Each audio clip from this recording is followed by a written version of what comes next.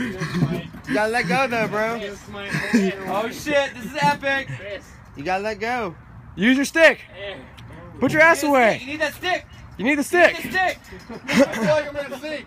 No, you're not. You're not gonna sink. Score. Dude. We just made a boat. We made a boat. We just made a motherfucking boat. Get the stick. Oh, get the stick. It's behind you. You're like, oh, I can't fucking handle it. You got a little bit in there. You're okay though. You're good. Come out to the island right here. Get the stick. Get your balance. Get the stick. You got stick behind you. If you were on Survivor, you could win. Chris, get the stick behind you. You gotta get your balance perfect, Chris. Chris is not naked and afraid. Just like that. Get your feet a little wide. Hey, come to the island. Wider with your feet, bro. Open your feet up.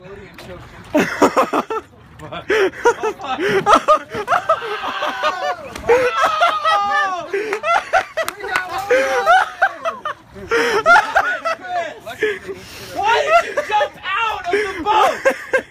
That was the worst thing you could have done, was jump out of the boat. Why did you do that? You picked the worst option. You jumped into the water. Dude, you had it. Why'd you jump in the water? That was perfect. Save the boat.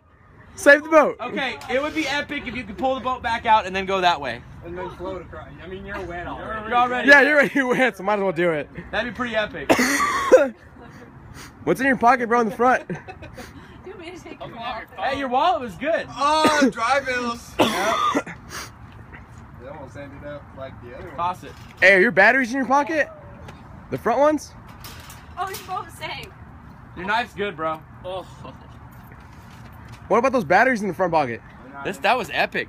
Chris, you should have spread your feet wider. All of a sudden, I saw wet bucks. Get them out of there. It's all good. It ain't gonna hurt it. They can hurt the batteries. Yeah. Lighter's gonna not work for a little bit. Yeah.